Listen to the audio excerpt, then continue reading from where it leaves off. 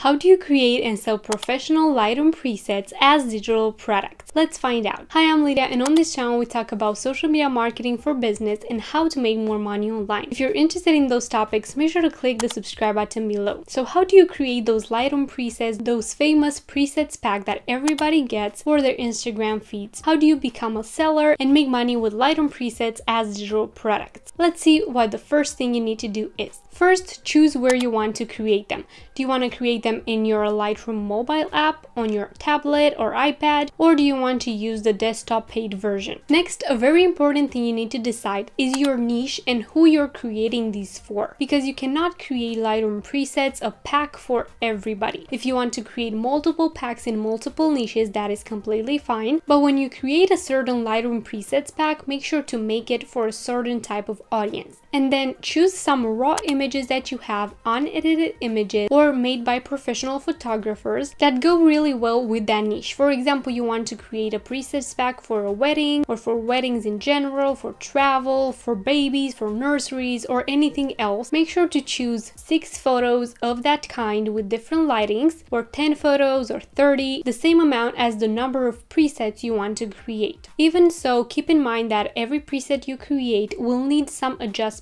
in lighting made by the buyer. So you will do your best to create the best presets, but sometimes they will still need adjustments, and this is something you need to let know and to learn your audience and your clients how to do. These presets will obviously look a bit different if you apply them to photos that have been taken with a phone or if you apply them to professional DSLR images. Now let's start creating your presets. Start with one image and go through all the adjustments, lighting, color, tones, and everything else to determine how your preset will look. You can click and hold on the image to see the before and after. For all the other presets in the pack, my suggestion is to go with a similar tone. And for that to happen and for your presets to kind of look alike but be a bit different, my suggestion is to apply the first preset to the next image you're editing and then go from there to edit the image and edit the preset to be a different one, because you will adjust it to the lighting of that image either way and you will make changes to it, and no preset will ever look the same no matter how much you try to make them look the same. But applying that first preset first will ensure that your presets will have kind of the same color tone and kind of the same base applied to them. Once you're happy with all of your presets, make sure to go and save your preset by clicking develop, new preset, and give it a name. When you're done creating the presets,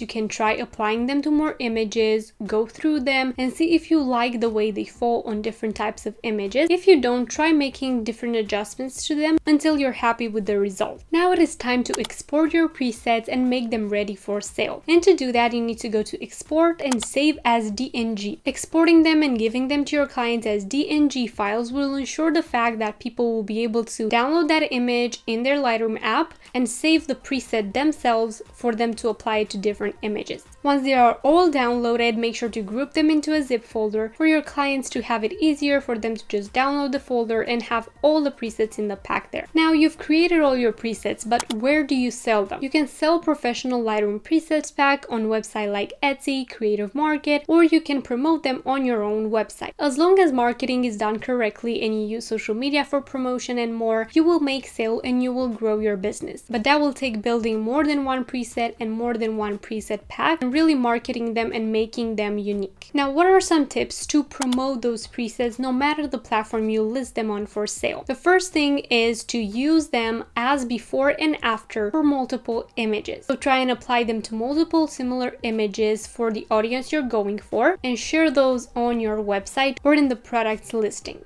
On your website, you can use a landing page with all the before and after images, even use such a slider for people to see the before and after themselves. Choose to show how each preset is applied to multiple images. And also give out all the information to your clients on how they will download and use the presets, and give them an informational guide after they download those, after they purchase them, on how to set them up on their computer or on their phones. Optimize your product listings with highly searched keywords and again focus on a niche. For example, professional Lightroom presets for wedding images. This will help you get found by the right audience, and again, niched products sell a lot better. And lastly, don't forget to promote them on social media. You can create creative Instagram reels, TikToks, and even posts and stories on your presets pack and how people can use them. You can create special social media accounts for your business and to promote that daily by staying active and posting consistently. So there you go. This is how you create and sell professional Lightroom presets for your audience that will help you make money with digital products. If you've enjoyed this video and it helped you out, make sure to give it a like and subscribe down below for more such content every single week. You can also follow me on Instagram and on TikTok at Lydia.IncomingSuccess for more content on growing online with social media and making money online. Thank you so much for being here, and I will see you in my next video.